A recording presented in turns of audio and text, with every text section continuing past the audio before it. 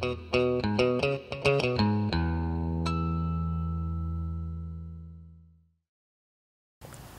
and Guru Scott. On this video I'm going to show you how to clean solid teak surfaces, and this also works for veneered teak.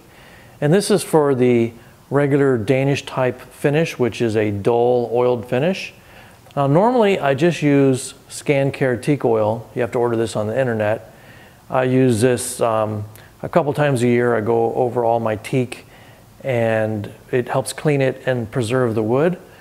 But I've had this piece for about 25 years now, and once in a while you have to go and do a little deeper clean. So to do it, I'm going to have the following items available.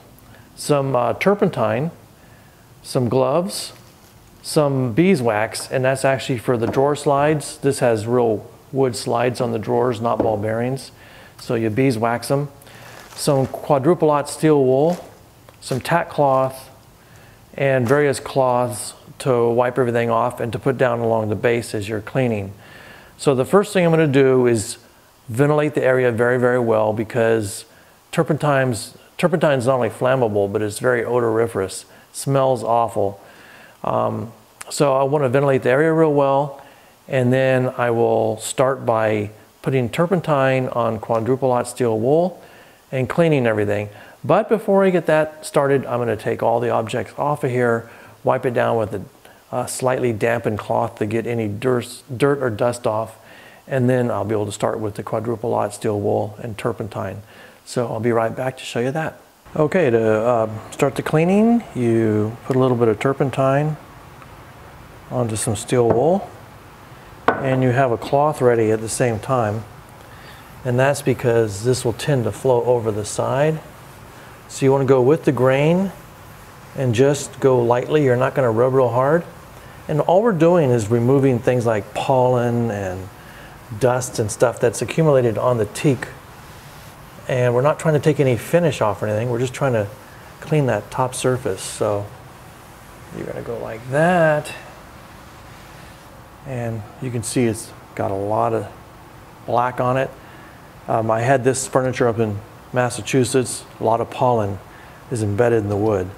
So I'm going to do that for the whole thing, and then I'll show you how to do the furniture slides after that. So I'll be right back.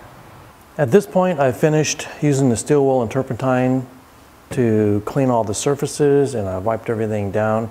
Now I'm going to go over them one last time with a clean, dry cloth, followed by a tack cloth. And the tack cloth is to get rid of any iron filings from the steel wool.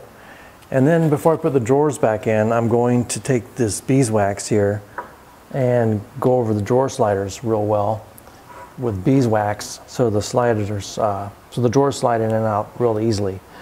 So I'll do that, and then I'll show you how we're going to finish up the project. So I'll be right back. Okay, at this point I'm ready to start using the teak oil. I'm using the Scan Care teak oil that comes from Denmark. It's really a great product. I used to use some other products, but almost all of them you can't get anymore because I guess nobody likes teak furniture like I do. So you just can't get the Care products anymore. So put on a generous amount, and you're going to let it soak in. And then we're going to wipe it off, and then I'll show you what it looks like after everything is all finished. So I shall be back in just a short while. Okay, I finished letting the oil soak in and wiping it down with a clean cloth. So this is my ML280 long sideboard, and I'll show you two other sideboards I did today. And here is my ML284 short sideboard. It came out really nice as well. And I got one more to show you. The last one I finished was my ML508. So that's about it. So good quality furniture lasts forever, especially Michael Larson. As you can probably tell, I love teak and I love Larson furniture.